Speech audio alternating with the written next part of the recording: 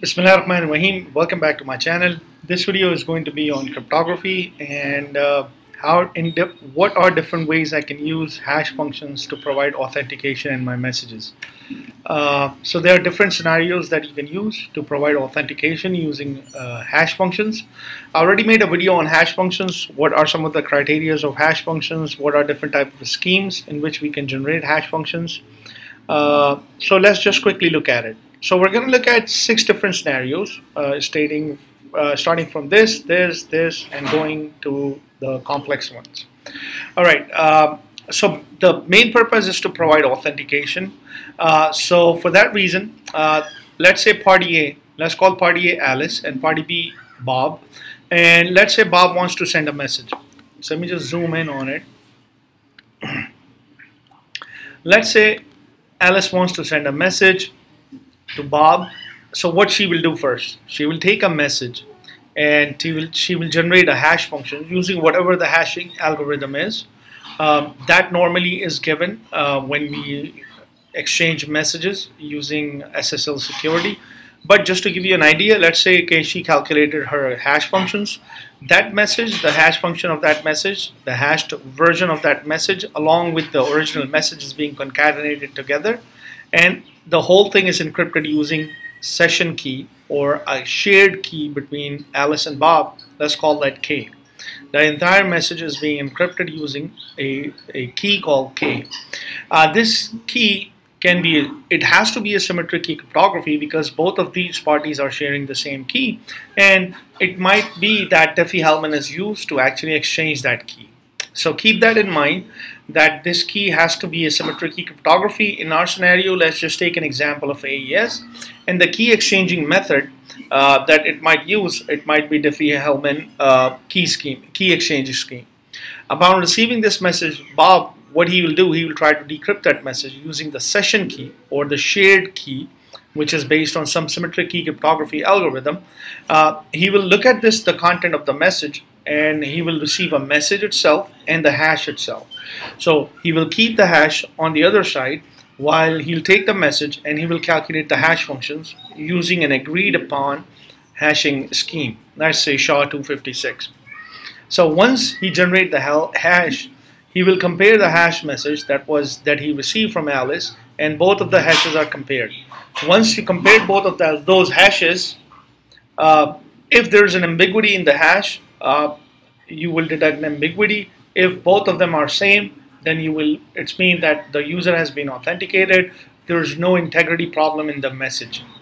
So that's the first idea. That's the basic idea regarding the first scheme. Now let's look at the second one, which is this. Let's say party A, which is Alice. Alice wants to send a message. Let's look at the first one so you can start making a comparison between this one and this one. Not the entire message is being hashed now. Not the whole thing is being hashed, message plus hash, just like in the first scenario. In this, only the hash is being encrypted. So when you look at the message, it calculates the hash of that message, and only the hash is being encrypted using the session key or the shared key. Now this shared key, the hash, which is encrypted using shared key, is concatenated with an original message, or which means appended with your message. It will be sent to Bob. Bob will open up this packet. He will see the message. He will start calculating the hash for that message, and he will use the session key in which both of those messages were encrypted. He encrypted party A, which is Alice, encrypted that message. Now he will decrypt that message, and he will keep that message aside. Once he calculates the hash of this, both of them are compared, and he would look for ambiguity. If there's no ambiguity, we're good to go. If there's an ambiguity, then probably ask the sender to resend the message, or the communication link has been compromised. Now, when you're only encrypting your hash function, we call that MAC, Message Authentication Code. So basically what you're trying to do, you're trying to authenticate the message. As well, you are also sort of authenticating the user as well, but most of the time is actually you're authenticating the message.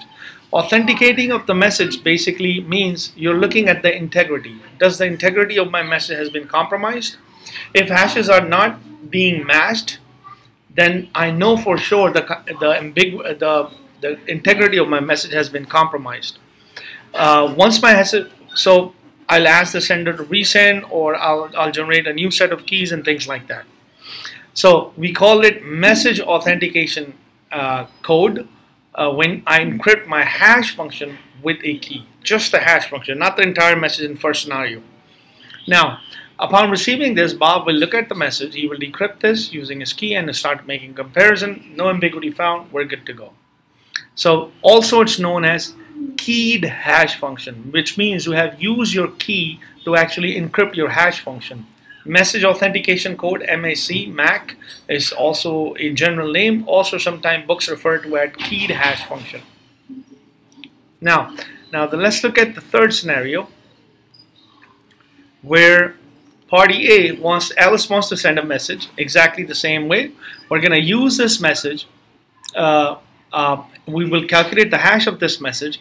We will encrypt that hash message now using A's private key. Now, instead of using symmetric key cryptography, now we're using RSA. Or example of being an RSA or any asymmetric cryptography algorithm. Why? Because when encrypt this message with a private key, as we know, anything that is encrypted with public key would give me, I can decrypt that using private key, and vice versa. Anything that is encrypted with private key, then it will be encrypted with public key. The reason to encrypt your hash function using a private key is to authenticate the user as well, to provide authentication of the user. Indeed, it is coming from A. Why? Because remember, the key idea behind cryptography is to provide CIA: confidentiality, integrity, and authentication. When I'm looking for confidentiality, which means this message is dedicated only for this person, that's confidentiality. And normally we use public key to encrypt our messages and private key to decrypt our message, because that message is specifically dedicated for that particular person. Now, when it comes to this, when you encrypt a message with private key, basically you're authenticating a user or a sender, because now the public key which is being shared to everyone can use my public key. But so once I encrypt a message with my private key, the only key that will decrypt that is going to be the public key of that person. So it's sort of in this way you're also authenticating the user as well. Even though with hash function you're also authenticating it, but this is make sure that indeed this message is coming from A's. Upon receiving this, party B, Bob, is going to decrypt, look at this packet, calculate the hash function just like we've been previously doing it, decrypt this message using A's public key, and then make a comparison. If there any ambiguity, then he will reject that, or if everything is same, we're good to go. That's the idea regarding this. Now, when I look at this scenario on the other hand, we're providing confidentiality as well. In this scenario number 4, we're also providing confidentiality as well. So let's just quickly look at it. Here, let's just quickly make a comparison between this and this. Everything is exactly the same, but once I concatenated this message, which means my hash function is encrypted using A's private key, Alice's private key, and this whole thing, the hash, which was encrypted using private key, also gets encrypted. The whole packet will get encrypted using the session key. Using the session key or the shared key between my transmitter, between Alice and Bob. Let's just quickly look at it, what I'm saying. Alright, so let's look at it. So message, calculated hash, encrypted using A's private key, and this whole thing is encrypted. This whole thing, the message and the encrypted hash function is encrypted using a session key which is being shared by both parties. Upon receiving this message, what B will do, B will take that message, decrypt that using the shared key, then he will generate a hash function based on the message itself. He will decrypt that using A's public key, which means Alice's public key, and make a comparison. If no ambiguity found, we're good to go. Now let's look at this one, the fifth scenario. Exactly the same thing. Now we have a message. Now we're including something called a shared secret. This shared secret is known to both of the parties. They already know about that. Think of it like a nonce. All right, nonce which is known by Alice and Bob, both of them. So this message and the nonce, let's just call it a nonce or shared secret, they both get used to calculate a hash function, and message plus the hash is being concatenated together. Upon receiving this, Bob will take that hash and keep it aside. Bob will take the message and use the shared secret or nonce that they have agreed upon, or some integer value. It could be any integer value, and it will calculate the hash. Once he calculates the hash, both of them are compared. If no ambiguity found, we're good to go. Now let's look at the last scenario in which we can use our hash functions. Message, of course, your message plus your shared secret. Again, both of them get used to calculate my hash. The entire packet now, the calculated hash with shared key and the message itself gets encrypted with your public key cryptography with K. Symmetric key cryptography using, let's say, AES. Upon decrypting this message, what Bob will found, he will look for that message, he will take that shared key, he will take that shared secret, he will calculate a hash and will compare the hash that was sent. If no ambiguity was found, we're good to go. So the idea regarding hash function is to provide message integrity and authentication.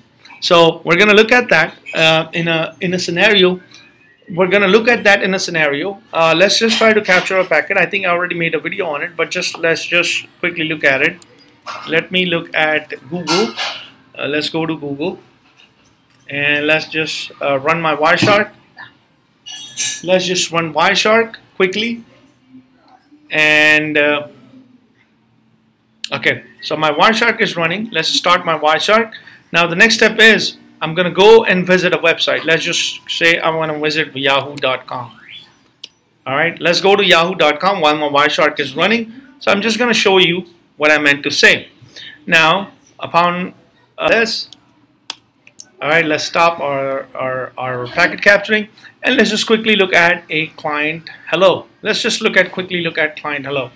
Alright, client hello, if I were to go to transport security, if I go further, if I look at my handshake protocol, if I were to look at it, I have 16 different cipher suite. So I said in most of the scenario we saw a symmetric key which is being used. What is the most popular symmetric key algorithm that we know? AES. So AES is mostly found in all of these cipher suite. 1, 2, 3, 4, 5, 6. So basically it's a common denominator, AES being used. Now, we also use public key cryptography as well. So RSA can be found here. So 1, 2, 3, 4. Then we have RSA here, here, here. And also we use Diffie-Hellman to make a key exchange. So Diffie-Hellman is quite common too. And to provide message authentication code, the common denominator is some type of a secure hash algorithm. And secure hash algorithm in most of these cipher suite is SHA-256. Here we have SHA-384, 256, 256, 384, 256, 256. We have just only SHA-1, SHA-1, 256, SHA-1, SHA-1. Now, when I look at my server hello, let's just try to find out my server hello. Out of these 16, one of them are being, one of them get chosen. So out of this, one of them will get chosen. And here, if you can clearly see, I'm using Diffie-Hellman as a key exchange with AES and SHA-256. So this will give you a basic idea that how all of these all three of them gets combined together to provide you with message authentication. So that's the idea I wanted to show you. If you have any questions regarding the usage of hash functions, do let me know, and don't forget to like and subscribe to my channel.